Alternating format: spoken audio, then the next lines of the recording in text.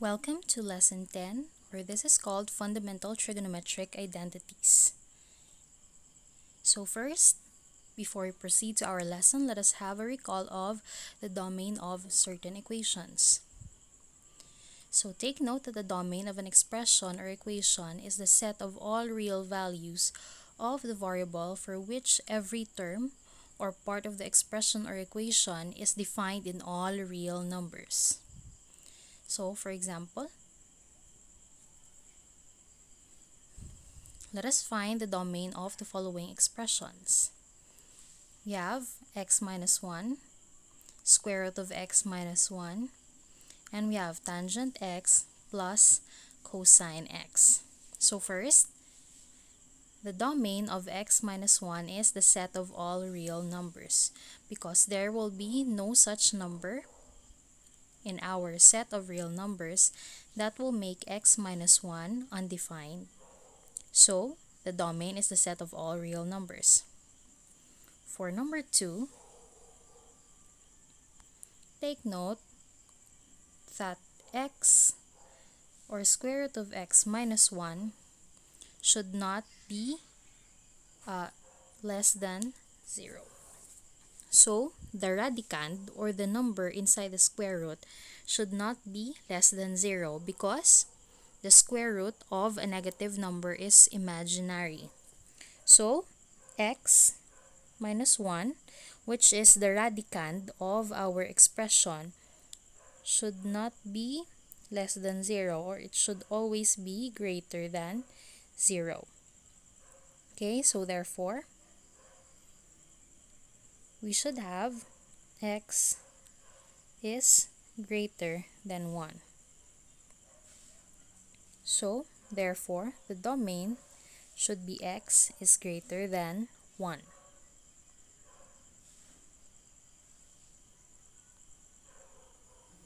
Next, we have tangent x plus cosine x. Now, take note the domain should be true to all parts or every term of our expression. So, take note that the domain of cosine is all real numbers. However, the domain of tangent is the set of all real numbers except for those which have the degree equal to 90 or other parts which are multiples of 90. So, or coterminal angles of 90. So, we could say that the domain of tangent x plus cosine x is all real numbers except pi over 2 plus pi times n, because these are numbers which will make tangent x equal to undefined. So if tangent x will be undefined, the whole expression will also be undefined. So I hope that you now recall the domain of an equation. Let's now proceed to identity and conditional equations. So an equation is said to be identity if for all values of the variable of the domain of the equation is true. Otherwise, the equation is conditional. So, the domain must be the set of all real numbers for an equation to be an identity equation. If otherwise, then it is a conditional equation. So, we have here some examples. Number 1, we have x squared plus 2x plus 1. That is equal to x plus 1 times x plus 1. Number 2, x plus 1 is equal to 0. Number 3, 1 minus cosine squared theta is equal to sine squared theta. Then number 4, we have sine theta secant theta is equal to tangent theta. Number 1, take note that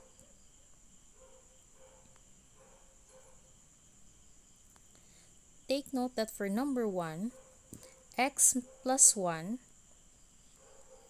times x plus 1 is equal to x squared plus 2x plus 1, which is equal to the left side of the equation.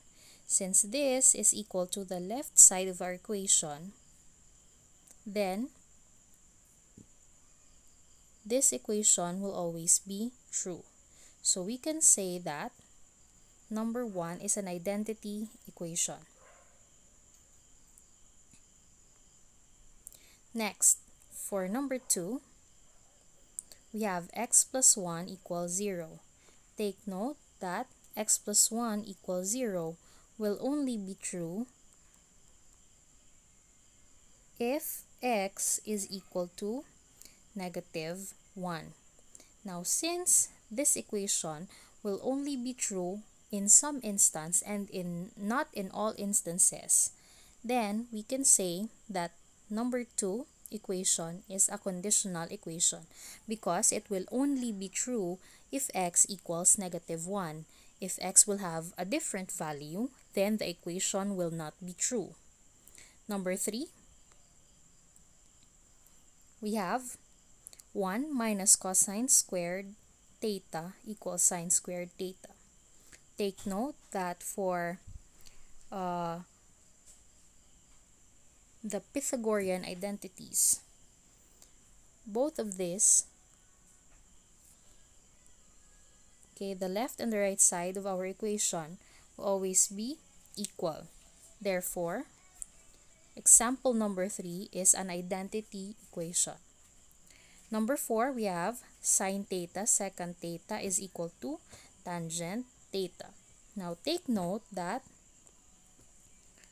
if we have sine theta, take note secant theta is 1 over cosine theta.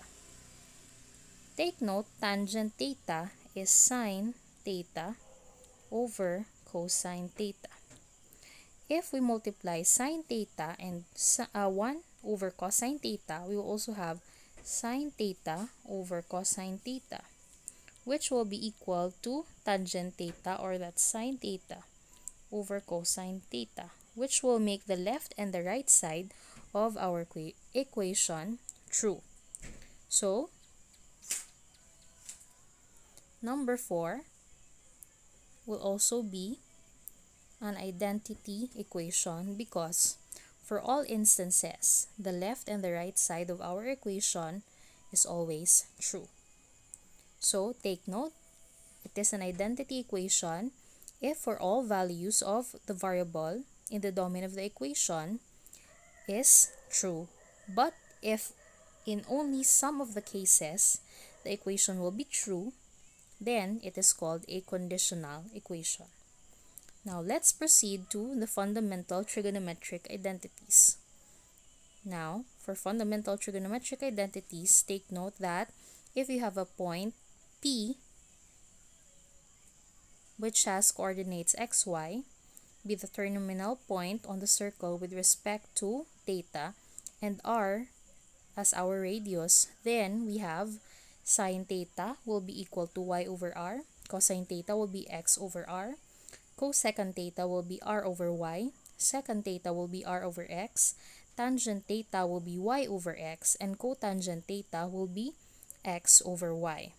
The reciprocal identities are the following. Sine theta will be equal to 1 over cosecant theta. Cosine theta will be equal to 1 over secant theta. Tangent theta will be equal to 1 over cotangent theta. And cosecant theta will be equal to 1 over sine theta. Secant theta will be equal to 1 over cosine theta, and cotangent theta will be equal to 1 over tangent theta. You call this reciprocal identities because your one identity or one function will be the reciprocal of the other. Next, we have quotient identities. We have tangent theta will be equal to sine theta over cosine theta, and cotangent theta will be equal to cosine theta over sine theta. So you call this quotient identities because you're simply dividing two other trigonometric functions. Next, we have the Pythagorean identities. Okay, one, the square of two identities is equal to another or is equal to 1. So we have sine squared theta plus cosine squared theta, that will be equal to 1. Tangent squared theta plus 1 is equal to secant squared theta. We have cotangent squared theta plus 1 is equal to cosecant squared theta. And the last set of identities is the even-odd identities. So if you have sine negative theta, that will be equal to negative sine theta. Cosine negative theta, that's equal to cosine theta. And we have tangent negative theta, that will be equal to negative tangent theta. So how do we use these fundamental trigonometric identities? Now we have here some examples. So first example, we will find the other trigonometric function values of theta if tangent theta equals 3/4 and sine theta is less than 0. And second example, we will find the other trigonometric function values of theta if sine theta equals 1/3 and tangent theta is less than 0. Okay, let's have the first example. So we will find the other trigonometric function values of theta given that tangent theta is 3/4 and sine theta is less than 0. So we are already given tangent theta, so we will find cotangent theta, secant theta, cosecant theta, sine and cosine theta. So first things first, the easiest one that we could solve is using the reciprocal identity. Okay, so the reciprocal identity of tangent theta is, we have cotangent theta. So cotangent theta is equal to 1 over tangent theta. So we already have the value of tangent theta, which is 3/4. So we simply get the reciprocal of 3/4, so that is 4/3. So cotangent theta is now 4/3. Now let's think of other trigonometric function values. What we could do is to use the we have already used the reciprocal. We could also now use the Pythagorean identities. So for Pythagorean identities, if you could still recall, we could use tangent and cotangent because we already have this two. So take note that cosecant squared theta is equal to cotangent squared theta plus 1. So that is a Pythagorean identity. So to get cosecant squared theta, we will use what we have solved now for cotangent theta. So cosecant squared theta will be equal to, cotangent is 4/3, so that is now 4/3 squared plus 1. So simplify. 4/3 squared is 16 over 9 plus 1. So 16 over 9 plus 1, that is, take note, 16 over 9, and you have plus 1 here. Take note, the plus 1 will be 9 over 9. So 16 over 9 plus 9 over 9, that will give you 25 over 9. So cosecant squared theta is 25 over 9. So to get cosecant, we extract the square root of both sides of our equation. So that will be cosecant theta will be equal to square root of 25 over 9. So that is 5/3. However, take note that sine theta must be less than 0. So which implies that cosecant theta will also be negative. Take note, for sine, if sine theta is less than 0, that would mean, okay, take note, if we have sine theta, take note, sine theta is equal to y over r. Now r could not be negative since it is a length or a magnitude. So for sine theta to be negative, y must be negative. Since y is negative here, then it also implies that cosecant theta is negative since cosecant is simply the reciprocal of sine. So cosecant must be negative 5/3. Okay, so because sine is negative, cosecant is also negative. Next, we could also use the Pythagorean identity to solve for secant squared theta. So secant squared theta is equal to tangent squared theta plus 1. So since we already have the value for tangent, so we could have secant squared theta is equal to 3/4 squared, because tangent theta is 3/4 plus 1.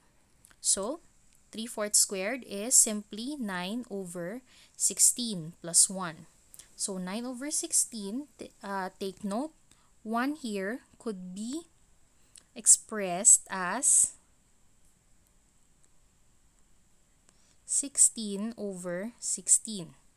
Okay, so 9/16 plus 16/16, that will give you 25/16. So since we have here secant squared and we only want to find secant theta, we have to extract the square root of both sides of the equation. So that's secant theta is equal to the square root of 25/16. So square root is 5/4. So since sine is less than 0, secant theta is negative 5/4.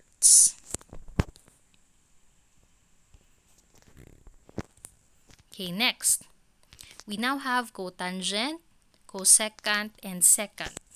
So we could now find the value of cosine theta. So cosine theta is 1/secant theta. Okay, so that's 1/secant theta. So simply get the reciprocal of secant, so that is negative 4/5. Okay, next, sine theta is simply the reciprocal of cosecant theta. So that is negative 3/5. So we now have the values of all the trigonometric functions. So cotangent theta is 4/3, cosecant theta is negative 5/3, secant theta is negative 5/4, cosine theta is negative 4/5, and this is sine.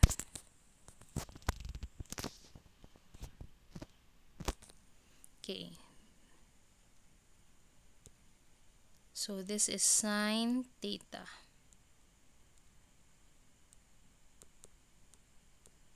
So sine theta is negative 3/5. Okay, next example, we will find the other trigonometric function values of theta, given that sine theta is 1/3 and tangent theta is less than 0. So again, the easiest way to find one trigonometric function value is using the reciprocal identity. So sine theta is 1/3, so we could have the reciprocal, which is cosecant theta.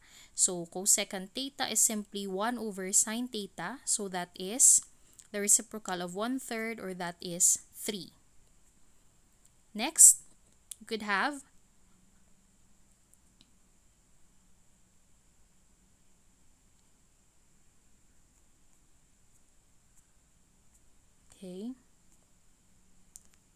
we have first sine squared theta plus cosine squared theta equals 1.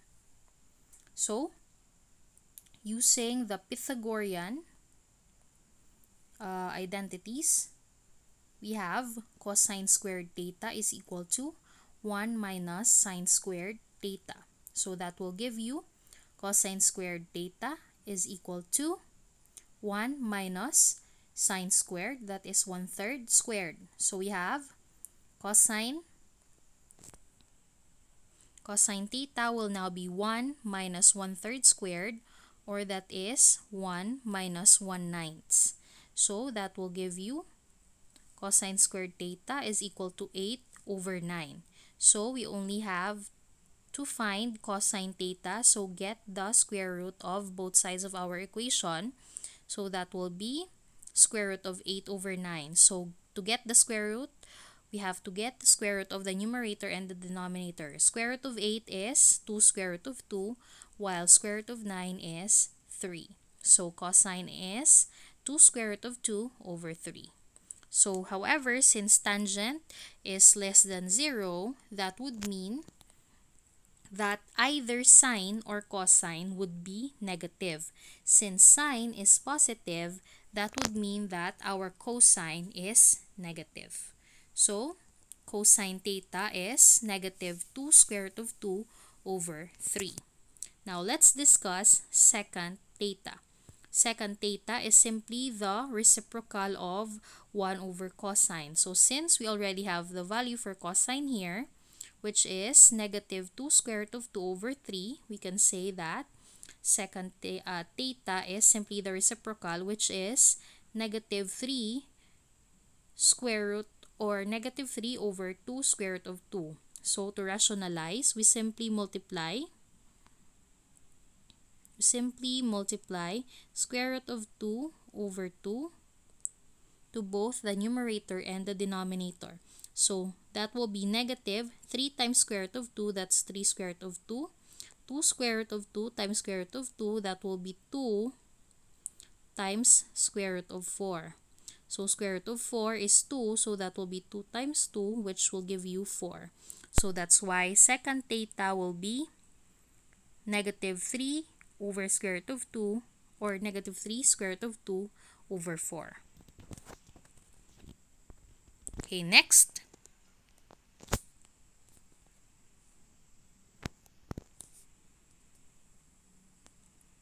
Okay, next we have tangent theta, since we already have the value of both sine and cosine. So tangent theta, using our quotient identity, is simply sine theta over cosine theta. So we divide 1/3 divided by 2 square root of 2, or negative 2 square root of 2 over 3. So to divide both fractions, we will copy the numerator and multiply it to the reciprocal of the denominator. So that's 1/3 times negative 3 over 2 square root of 2. So we cancel out 3.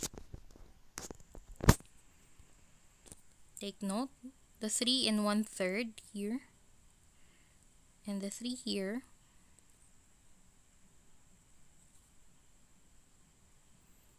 could be cancelled out. So that's why you have negative 1 over 2 square root of 2.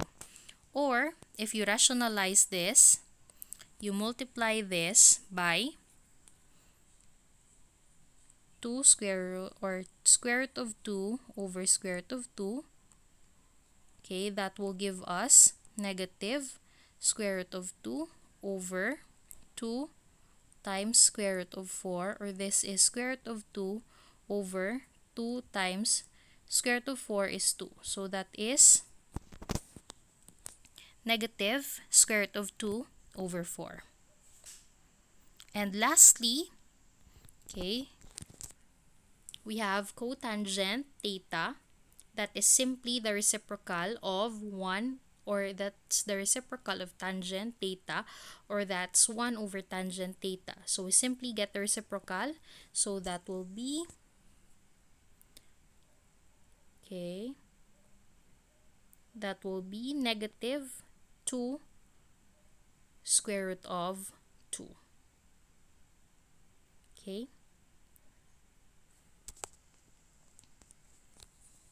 So that is all for this lesson. So see you next lesson. Bye-bye.